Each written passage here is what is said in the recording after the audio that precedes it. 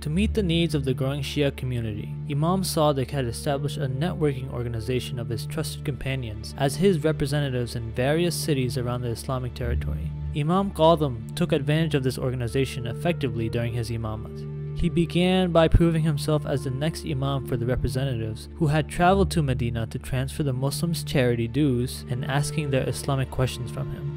At the time, the Abbasid spies were intensely monitoring the Imam's activities, and there were serious life threats for him. The Imam could not be the center for the communication with his Shia followers. The Abbasid rulers were particularly in great fear for allowing the transfer of the Muslims' charity dues to the Imam in Medina, as they thought this could facilitate the Imam's potential for an uprising against them. Thus, the Imam expanded this organization as an effective method of leading the Shia community. The Imam would guide his representatives on how to spend the Muslim charity dues and would respond to their questions by letter. The Imam had also advised his representatives to avoid meeting him directly in Medina, but instead contact his chosen representative in Medina, Mufazzal ibn Umar. Overall, many aspects of this organization have not been recorded in history due to the hidden nature of this organization.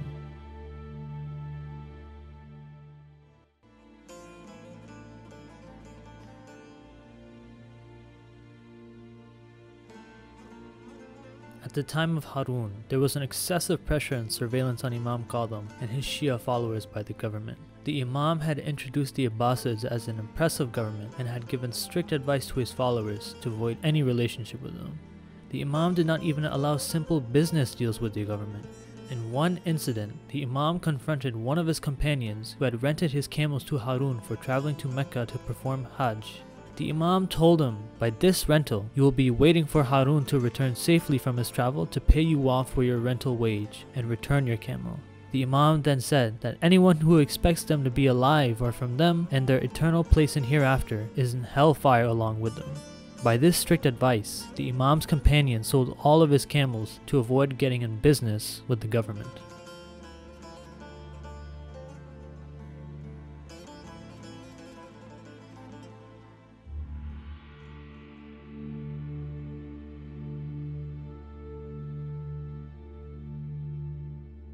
Despite the general order of the Imam to boycott any relationship with the oppressive Abbasid government, the Imam allowed for involvement in some sensitive positions in the government by his pious companions. This was one of the Imam's important strategies in leading the Shia community.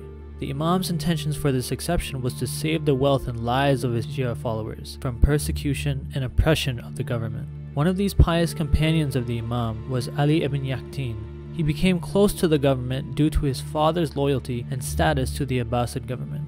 However, Ali ibn Yaqtin was different as compared to his father. He was a loyal companion of the Imam. With the Imam's approval, Ali ibn Yaqtin held a high-ranking position in the Abbasid's government, including Harun's government. Ali ibn Yaqtin wanted to resign from his position on multiple occasions.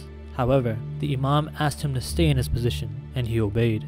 The Imam had guaranteed him that he will not be killed with the sword of the enemy or be jailed, and he will not become poor. The Imam in return asked him to respect any of his Shia followers who came to him in the government. Ali ibn Yaqtin used his position to help the Shias and save their lives and wealth from the oppression of the Abbasids. For example, he would secretively return illegitimate taxes that the government was taking forcefully from the Shias. He would also send his Islamic obligatory dues to the Imam in Medina or spend it according to the Imam's guidance. For example, he was donating a large amount of money by sending a few hundreds of Shias to Hajj annually and would pay a large allowance for each of them. The Imam in return saved him on various occasions from the conspiracies and the plots of the Abbasids against him. The Imam would meet his representatives outside Medina, return his valuable gift back to him, or send him specific instruction on performing his religious ritual to save him from the Abbasids, who would become suspicious of him from time to time.